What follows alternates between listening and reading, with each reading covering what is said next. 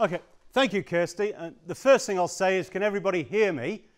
Because I'm not very good at standing behind podiums with microphones. I assume that's a yes. Okay, so what has been a sort of linking theme in what I've done over the years as a geologist, since I've been in Brighton and before then, involves always rocks and water. So I think most people are familiar with the water cycle. This is an image from the United States Geological Survey. And we've got the surface water system. And Kirsty's already mentioned the groundwater system, which is vitally important, particularly if you live in Brighton. About 90% of your tap water comes out of the aquifer, rather from surface water reservoirs. But what I really want to focus on today starts down much deeper than this. And I want to look at what's happening deep down in the Earth system and the way water reacting with rocks generates some of the resources we're going to need in the next 20 years to move away from carbon-intensive energy production. So we're going to be way down below the lowest part of this diagram, because what water is doing down there is driving some major geological processes. So I'm not a volcanologist. This isn't my photograph of a volcano, but this is Mount Mayon in the Philippines last year, erupting quite violently. And what powers this type of eruption is the water that's held deep down in the earth, that's dissolved in the magma, and which, as it comes out of solution, expands, drives up fluid pressure, and drives fluid volcanism. So this partly is visual aid number one. I could demonstrate the power of hydraulic pressure if I gave this bottle of something quite nice a really good shake and took the wire off and left it in the middle of the stage. And I can see the AV people blanching as I say that. So we'll save that for later. But you all understand the power of fluid pressure. And we can find the record of that deep down in the rocks. So this is the summit of a hill called Kirunavaara in northern Sweden. And what we've got here is the remains of a lava flow. But it's been blown apart by fluid pressure. And then the water that's caused that explosion has precipitated minerals in between these blocks of lava, cemented the thing up, and this is next to 2 billion tons of iron ore. So the deep fluids that are powering these geological processes are responsible for carrying the metals that make the resources we need for development. And that's going to be a theme I'm going to talk about. So the first question is, what is the toolkit we can use to look at these kind of things? And I started worrying about that down in Cornwall during my PhD. And then, as I worked for the Natural History Museum, we moved up to Sweden. So this is Cornwall. This is Batalak, for anyone who's familiar with it, tin mine. Aidan Turner's just around the corner with his shirt off, if anyone's looking for Poldark in that. But all shot through the granites in Cornwall, we've got veins, quartz veins, and they hold the tin and tungsten. So the first thing we can do to look for evidence of what water's done deep down in the rock cycle is look for the evidence in the rocks. I'll just say there's a photograph of my hammer here, and I go away to do these things, and my children always come back and say, "Why are you taking photographs of your hammer, Daddy?" Well, this is scale. We're looking at what scale that is. So if we look at the rocks, we can look at what the evidence is for these fluid processes. So this is magnetite breccia already. We've said this on the summit of Kirunavaara. Within the iron ore at Kirunavaara, we can see individual crystals and minerals. This is apatite. We know this formed at about 400 degrees centigrade, but this is the same mineral that your teeth are made out of. And we can look at the chemistry of the minerals involved in these processes to give us indications of what went on. We can look at where the water's fractured the rocks and precipitated minerals. And we can find the actual metals that have been transported. So this is what we were doing in Sweden. We were looking for this. So this is magnetite again. It's iron oxide. It's been blasted apart by fluid pressure and faulting in this case. And it's cemented back together by this lovely golden yellow mineral. That's chalcopyrite. That's copper iron sulfide. So this is the main ore of copper. And we were quite happy when a drilling rig cut through this at the time. There is an aside there, who's continuing on the theme of looking at the rocks, because if you go to the literature, a lot of people will say that those iron ore deposits in northern Sweden formed by crystallization from magma. And they like to shout at me when I say, no, it's all hydrothermal fluids, hot water. Well, these are very similar rocks from Kazakhstan. So this green mineral here is diopside. I won't keep talking about mineral formula. I think mineral formula are fantastic, but most people think not for some reason. But this is diopside. It's a calcium magnesium silicate. It's in magnetite again. It's associated with volcanic breccias again. But deep down in the heart of the Turgai magnetite deposits in Kazakhstan, we get fossils. So the probability is that this probably wasn't a lava flow.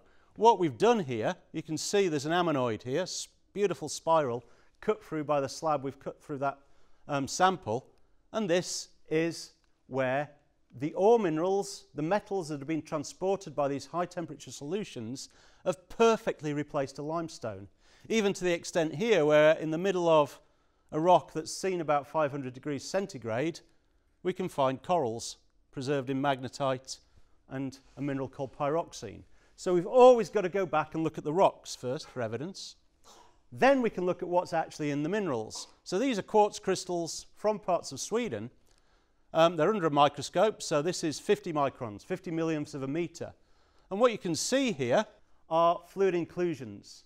These are individual samples of the solutions that form these ore deposits. And in this case, they've got a little vapour bubble, they've got a gas bubble in there, and they've got a perfect cube. So that's halite, that's sodium chloride. So we know from looking at these kind of samples that the solutions that were involved in forming that iron deposit had about 58% salts, 10 times more salty than seawater. And when we heat these up until they form a single liquid again, they formed at over 400 degrees centigrade, deep down in the Earth system. The other thing that can happen, like my bottle of Carver, is these kind of things. We've got a fluid inclusion with a vapour bubble, then one liquid, and a second liquid. And we've frozen these. We've measured the melting temperature of those liquids.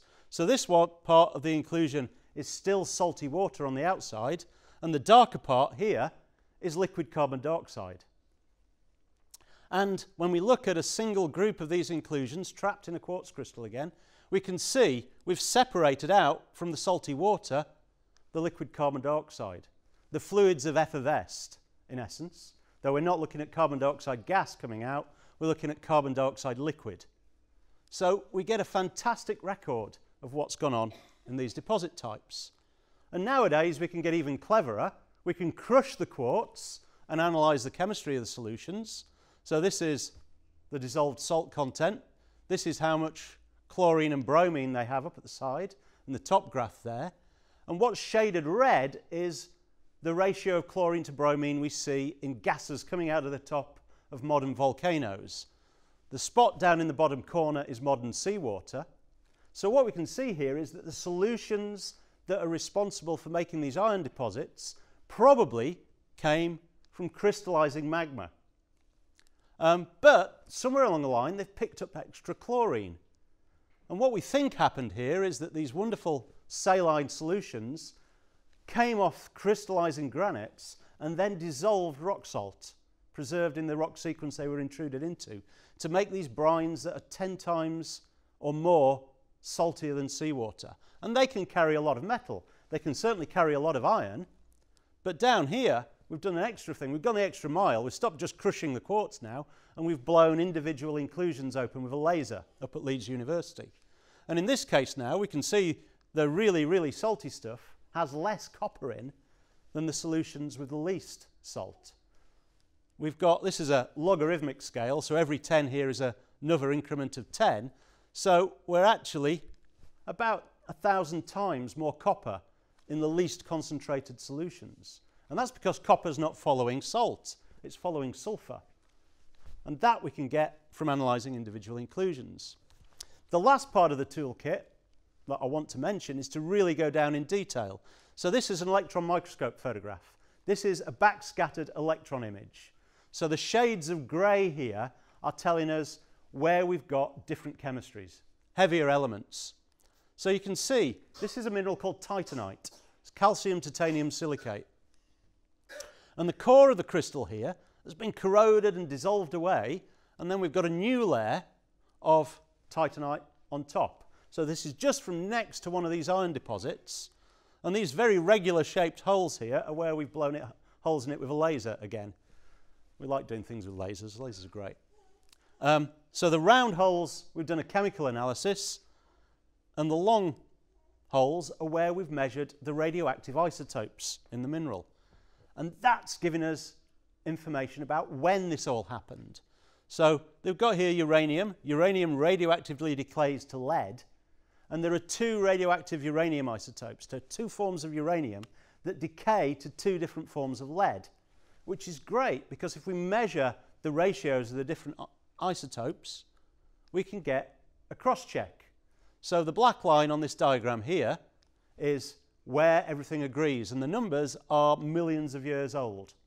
So this is 2 billion years old at the top and 1.8 billion years old down here. And we can see the core of those crystals formed about 2 billion years ago, and the rims that match up with the iron mineralization formed about 1.8 billion years ago. So we've got a real difference in time between processes. And we can match that up with the chemistry of the sample. So we've got both radioactive isotopes giving us age and chemistry giving us extra information. And the chemicals here, the elements we've used, are the rare earth elements. So this is a group of elements. If you're used to the periodic table, it's the long thin bit in the middle that they drop down off the bottom. They're very useful as tracers of geological processes. We do have to do one thing. This will come up a lot. If we just plot their concentrations up, they're really spiky. They're really irregular. So we smooth them out. And just to get even bigger picture, we do that by dividing their concentration by what we think is the best estimate of the bulk composition of the Earth. So chondrite is a type of meteorite. And we reference everything back to chondrite meteorites. So we've got the rocks themselves, we've got the fluids that are trapped in them, we've got the chemistry of the minerals, and we've got radioactive isotopes of different sorts. So that's great. And I love iron mines. I've spent a lot of time around them. But we've been mining iron for millennia, and we recycle an awful lot of it. So the question is, what do we need to mine now? And trying to illustrate this with a wind turbine and an electric car. So this is the periodic table. These are the rare earths down the middle. We can play bingo for a minute now. So this is partly who have I bored in the last 5 years, and partly how many of my students remember what I'm talking about. But who's carrying some gallium? Oh, no one's listening. Oh, someone was. Okay, how about dysprosium? It's the same person was listening every time, which is very, very good. Okay, arsenic. It's the same person again. Fantastic. You're all carrying all of them. They're all in your mobile phone, interestingly. So the ones I'm particularly interested in, as we said, are the lanthanides, the rare earths, this group here, light to heavy. And the reason for that is if we take a normal iron magnet and put some neodymium or dysprosium in it, it gets very, very strong. So this is a set of iron neodymium boron magnets from a place called Bayan-Obo in China, and dangling off it we've got a piece of drill core from Kiruna, the iron mine. And somebody said to me earlier on when I tried this out, inevitable, have I got a piece of string on that? No, I haven't. I've also now broken my sample. I'll pick that up in a minute. Don't bring visual aids to your inaugural lecture is probably the lesson there. So, if you look at a smartphone, as I say, 50 years ago we mined about 10 metals. Now we mine all of this lot. And we've got the rare earths, dysprosium, neodymium. We've got arsenic in the silicon chips. We've got indium in the screen. We've got yttrium in the screen. All sorts of elements that you might not be that familiar with, apart from the person who kept putting their hand up. I think it's Frederica in the back there. Someone's listened to me recently. But that's not the end of it. The important thing here is, Kirsty's making sure I don't trip up over my own samples, is that if you want to put a turbine generator on a wind turbine 30 meters up in the air, you need to make the magnet at the core of that generator as lightweight for the maximum magnetic field strength that you can. If you want an electric car, you need to reverse that, but still you need the lightest, strongest magnet you can get. So both of these need rare earth elements. If you want to go to solar, we need selenium and tellurium. So there's a whole selection of elements that we don't currently produce in huge concentrations, which are going into our renewable energy generation. So this has been expressed, so this is from one of our co-workers, Catherine Goodenough, at the British Geological Survey. We've got to shift from producing oil and gas and go back to mining. And we've got to do it in an environmentally sensitive way as possible, because we're trying to reduce our carbon footprint. So we don't want to make it worse by mining things. But the quote that sums it all up from the sort of journal Nature in 2017, basically, a transition to a low-carbon society is a change that will require vast amounts of metals and minerals. Mineral resourcing and climate change are inextricably linked, because the world cannot tackle climate change without an adequate supply of raw materials to go into those technologies. So we need to look at these things. So this is the rare earths. I haven't looked at everything here, and lithium and cobalt are the next ones people are going to have to worry about. But this is the amount of total rare earth content of the ore plotted against the amount of rock that's got that content in, and the lines cutting across it are the contained amount of metal. So we've got all sorts of deposits here, and all the biggest ones, you'll note, are black circles. They're related to carbonatites. And all the next biggest ones are squares, and they're related to something called alkali granites. So basically, we've got two rock types that are controlling our supply of these elements. And Bayan-Obo here, Kirsty mentioned in the introduction, is the world's largest deposit of these things in Inner Mongolia in China. So we've got to explain what these rock types are to start with. This is Old Denyo-Lengai in Tanzania. I've never been there. I'd like to go there, if anyone's funding grants in the audience. This is the world's only carbonatite volcano. So what you can see here, the top of this volcano, the white material is sodium bicarbonate. It's baking soda. But it's coming out and erupting from a volcanic crater, molten. So in the rock record, we see these. They're calcium carbonate or magnesium carbonate, largely because if it rains heavily, the lava flows will dissolve on Old Denyo-Lengai. But these are always associated with these rare metals. This is one of my photographs. This is Karmbogt in Mongolia. These are the alkali granites. So a granite down in Cornwall will have lots of potassium minerals in it. But Karmbogt, all the dark green flecks here, are sodium minerals. And in amongst the sodium minerals, we get this brown material. This is something called eudialyte, so it's a zirconosilicate. And this actually has probably got more rare earths in it than the carbonatites. But anything with zirconium in is really hard to dissolve. So these are very, very difficult to dissolve up. But there's a lot of these around, particularly in places like Greenland. Somebody recently offered to buy Greenland. There was a reason. So if we look at these are these chondrite normalized plots again. And if we look at the carbonatites, they're very rich in the light end. But what we really want, we want neodymium, which is up this end, that's great. But we also want a lot of dysprosium. And there's not so much of that in the carbonatites. But there is a lot of it in the alkali granites. So we've got a problem. We've got things we can process easily, which don't have rare earths we use, but not the ones we want, quite the proportions we want them. And we have things that are very hard to process that have got more like what we're looking for. So we've got to answer some questions about these. And the first one is, how do we form the world's largest rare earth deposit? Because this is why there's a geopolitical angle to this. China controls the world's rare earth supply because Bayan-Obo sits there in Inner Mongolia as the world's largest rare earth resource. And I've spent quite a lot of time worrying about this. So here we see these are eroded down, but these are the feeders that fed a carbonatite volcano probably about 1 billion years ago. We've got limestone dikes that cut across the surrounding rocks. And they surround this ore deposit. And we get these stripy rocks here. So the grey stripes, doesn't look very much like a carbonatite anymore, a magnetite, iron oxide again. The purple stripes are fluorite, calcium fluoride. And the pale stripes are a mixture of apatite and things like bastnasite and monazite, which are less familiar, but they're rare earth minerals. So they're all sitting in these rocks. But you can see those layers have been folded. They've been squished up. And if down at the base here we've got a photograph, this is a microscope photograph. It's taken in cathode luminescence. In other words, we've fired electrons at the sample and made it glow.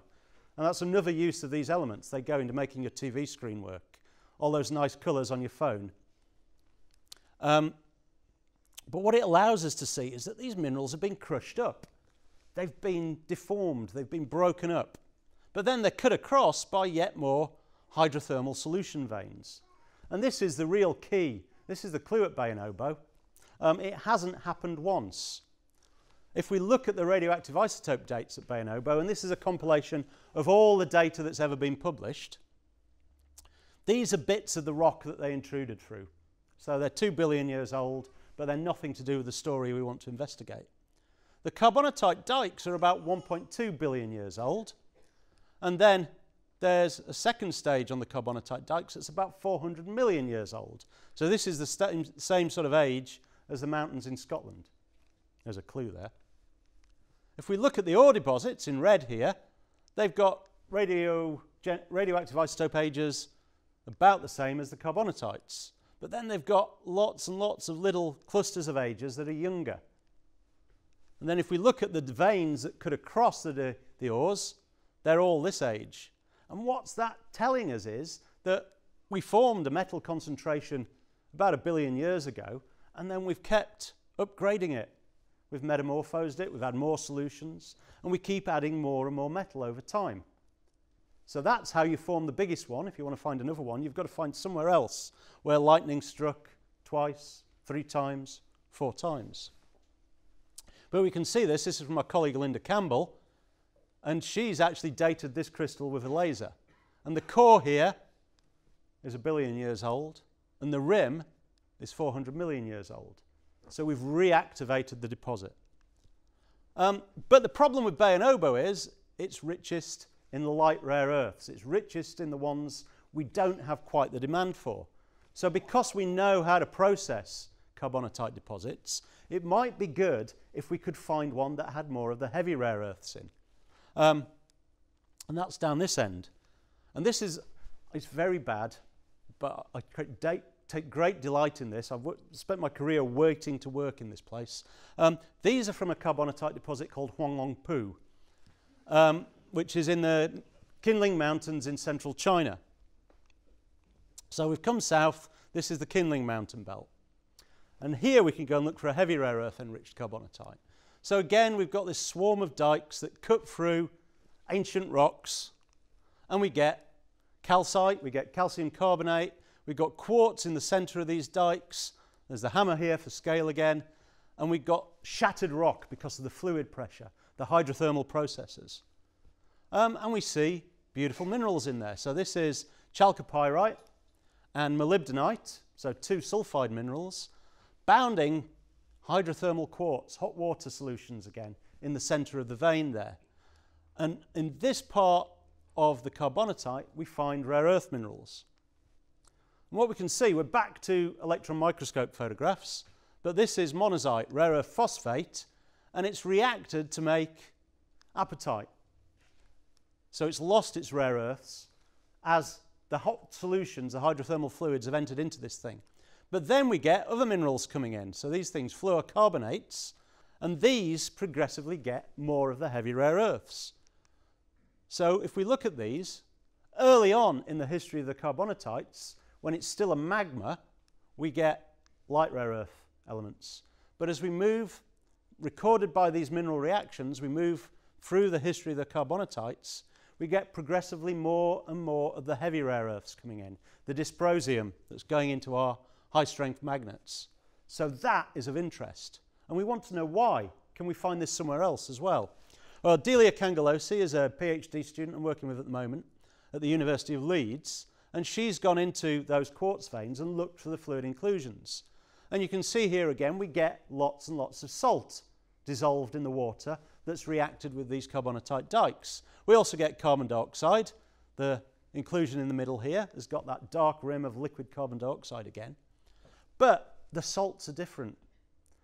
Delia's gone in with a laser, measured part of the spectroscopy of these minerals, and we're finding not chlorides, normal salt, but sulfates. So this is anhydrite, calcium sulfate. We've also got potassium sulfate, strontium sulfate. I'm giving the chemical names so I don't have to try and pronounce. Yeah, that one, because I can't. It's not a common mineral, but we've got a mixed potassium sodium sulfate. So sulfate brines have carried more of the heavy rare earths that we're interested in compared to chloride brines that we see at places like Bayonobo. So if we want to look for a really big deposit, let's go and look for somewhere where it kept happening, the same process over nearly 1 billion years, kept happening in the same place and making a bigger and bigger deposit. We can also see deposits where the sequence of minerals has given us progressively more of the type of element we want. And that might relate to sulfur-rich brines, sulfur-rich solutions instead of chloride-rich solutions. But I'll step back a second here, because one of the issues is down at this end of the diagram, I've plotted thorium and uranium. So in searching for the elements we want for renewable energy, we'd probably rather not leave behind a waste product that's radioactive. It's not really the point of what we're about. So the next stage really is, okay, that's where our rare earths are coming from now. Can we find something that doesn't have radioactive elements in it? Where do we want to go for low actinide, radioactive element, easy to process, heavy rare earth rich rare earth deposits? Well, we went to Madagascar, which was nice. But if you look here, China's the main producer of these things, and down in China there are tropical soils that are enriched in their rare earth elements. They occur in Australia as well. Mount Weld is in Australia. They occur in places like Vietnam, Dong Pao's in Vietnam. But only in China do we get the really heavy rare earth rich versions, which we'd like for our resource supply. So what we have in Madagascar is a series of ancient volcanoes. They've been eroded down and they've got these alkaline granite igneous rocks in them. But the key point is they're in the tropics. So they've got really intense soil forming processes. So those minerals that are really, really hard to process industrially, might cause us their own environmental problems, have already been partly broken down by weathering. It's an exciting place to get around in. This is one of the bridges. But we get these very thick soil profiles. On the right-hand side there, you can see quite clearly, these are the dikes. This is the plumbing below the ancient volcano. But all the minerals are partly broken down by the tropical soil weathering processes. So we've looked at profiles like this to try and see what's happening with the rare earths again. We've also worked with mining companies in the area who are drilling through this material to see if they can actually find workable resources. And down below the soil profiles, we find the same sorts of things I was looking at in Mongolia. So this is an alkali pegmatite again, with the same sorts of minerals in again. So if we look at this, so up in the soil zone here, this is where the plants are rooting, what we'd think of as soil. And here we've lost the rare earth elements. They've been leached out of the soil zone.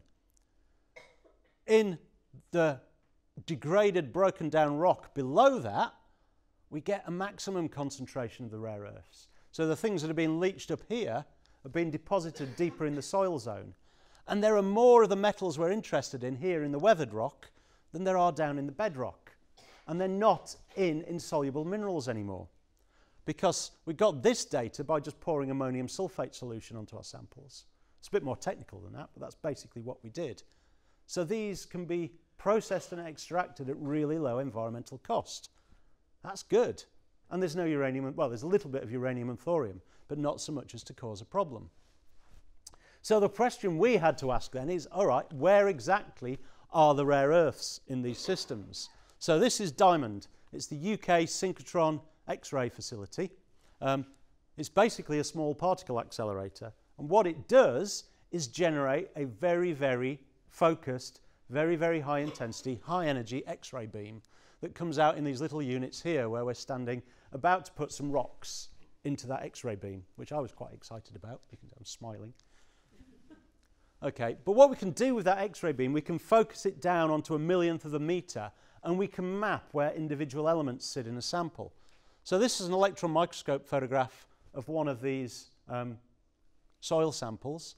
We've broken down the minerals to make china clay, which is what most of the background grey is in there. There's some iron oxides and there's some manganese oxides. But when we map the distribution of yttrium, one of the rare earths across that sample, the red here is yttrium, and it's sitting on the edges of the kaolinite crystals. So the rare earths are now sticking to the surface of the clay. We're getting rare metals out of china clay deposits, basically. This is the complicated. I'm told not to go too technical, but what we've got here is the X-ray absorption spectrum of each of these, of a whole range of different mineral types. And in green at the top are our Chinese clays. And they don't look like any of these possible rare earth minerals, but they do look like, if we put a solution in there, the X-ray absorption pattern of yttrium in solution. And what we find is that if we process this data to extract the distance between the atoms, this is why we go to these phenomenally high-powered X-rays, we can actually see that the clays in Madagascar and in China have got exactly the same molecular structure as just the metals in solution. So we know now that actually, just surrounded by water molecules, very loosely bound to the surface of the clays, we've got a rare metal deposit. You could recover that with detergent. That's fantastic in terms of producing these things. And we've got as far as actually producing a molecular model. I say we because this has been done by a postdoc, Anouk Borst, but we've got a rare earth element atom surrounded by water molecules here, and it's attracted just by electrostatic forces to the surface of the clay mineral particle. So this is a molecular model that we've built from the X-ray data. These things are only used at the moment in China, but they're occurring elsewhere. We've proved that. They're on alkaline igneous rocks where we might get more of the elements we're interested in, although the concentrations aren't necessarily higher. And we've demonstrated for the first time what form the rare earths are there at. They're sat surrounded by water molecules, absorbed onto china clay, kaolinite. All you have to do is disrupt that water layer and you can recover the metals. So that's fantastic. But that's been the focus of a lot of what I've done in the last few years. But we've gone to an additional problem now. There's an extra factor in looking at the soil zone, which is we've got plants rooted into it, and they're part of what are breaking down the minerals. So when we're talking about deep, hot hydrothermal solutions interacting with rocks, we're not worried too much about life. But when we bring it back to the surface, we've got plants, microbes, a whole range of things going on. And the latest thing we've been working on is to look at what's happening to metals in the environment. And that's been down a really exotic field location now, Shoreham Harbour, just outside Brighton. So I've brought us back home for the last little bit I want to talk about. So this is Shoreham Harbour. We've had a lot of support from Shoreham Port. So I can't find Tony. He's waving at the back. So the engineering team at Shoreham Port have been phenomenally supportive with this, as have ArcelorMittal steel company. And we've been concerned what happens to the iron once it's out in the environment. And the reason for that is we get this effect. So this orange streak, this is a steel pile going into the tidal part of Shoreham Harbour, into the bed sediment. And this orange streak is what's known as accelerated low water corrosion. So we've got something here that is eating steel about 5 times faster than normal predicted marine corrosion rates. And we'd like to know what's going on for fairly obvious reasons. This is affecting the distribution of metals in the environment. It's affecting marine structures. And through this process of renewable energy generation, we're actually just about to start putting, or already have put, if you look out the windows at Brighton, a lot more infrastructure into the marine environment. So we want to know what's happening. So we've been down to Shoreham Harbour. Heidi Burgess, my wife, isn't in this photograph, but she's taking the photograph. Richard Brennan's PhD student, John Kaplan was the microbiologist on this team, and I'm somewhere down here taking a water sample. And what we've done is looked at the water, the bed sediment, and the corrosion itself. So these are electron microscope photographs of the corrosion in Shoreham Harbour. They are in secondary electrons this time, so we're not looking at the chemistry anymore, we're just looking at the topography of the surface. So when you see electron microscope photographs of flies' eyes, this is the kind of thing. But now we're looking at steel corrosion. And we get iron sulfide minerals, we get iron sulfate minerals, and we get iron oxide minerals. But on top of them, we get individual bacteria. So what we've got here is bacteria interacting with the minerals and the steel and causing this major corrosion problem. So we've tried to look at what's in there in a number of ways. These are infrared absorption spectra. So we've put these in infrared light and used an instrument to measure the wavelengths of infrared light that are absorbed. And we see sulfate, we see pyrite, iron sulfide, but we see things like thiosulfate that are between sulfide and sulfate. They're different levels of oxidation. And that's all sitting within this accelerated low water corrosion on the steel surface. We've even gone to things like X-ray photoelectron spectroscopy, and we see the same thing. We can find the pyrite, we can find iron sulfate, so not just iron oxide in the rust, but we find these intermediate sulfur compounds, sulfite in that case. So this is really important. There's more than just iron making iron oxides here. And it's down to these guys. So a normal photograph of bacteria, I'm not a biologist, so apologies to the biologists, they're not terribly exciting to look at. So we've jazzed them up a bit. But what we've got here, we've looked at the DNA that's contained in that corrosion. So what we've got is the microbial genes. If we have bacteria in an environment that's starved of oxygen, they start using other things to process their food. And they use sulfate from the seawater and produce hydrogen sulfide. That's that lovely smell that comes out of the mud. And then we've got bacteria that oxidize the sulfur. So we can identify things that reduce sulfur, sulfate. We've got things that oxidize sulfur. We've got things that oxidize sulfide. So we've got all these microbial metabolisms operating in a few millimeters of rust, basically. But what happens alongside this, at every single stage of that, they generate sulfate and hydrogen ions. So if we add sulfate and hydrogen ions together, we get sulfuric acid. And this is a little sulfuric acid generating factory living on the surface of the steel. This is a horrible diagram for a talk like this where I've got lots of different backgrounds, but basically we start with sulfate in the seawater, and bacteria, things like Desulfobulus propinquus, and I'm not going to read any more of these out because I read it wrong, but basically these are processing the seawater sulfate and making hydrogen sulfide. But then things like Chlorobacterium tepidum are processing the sulfide back to sulfate, and we've got things up here that are doing the same sort of process. So sitting on the steel surface, we're generating sulfides, and then by bacteria, and a different group of bacteria then oxidizing the sulfides back to sulfate, and then making sulfuric acid all the way, which is generating iron sulfates on the steel surface and rapidly corroding the steel. When we break these bacterial colonies off the steel, we get shiny etched steel underneath. They're sulfuric acid etched. Normal rusting doesn't do that.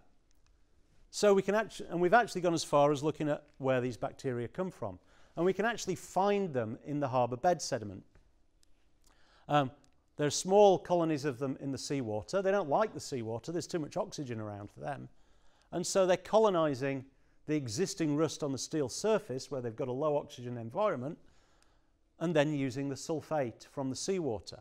So this whole process is based on, basically, we've put steel piling into reducing bed sediment. So we can identify a risk factor.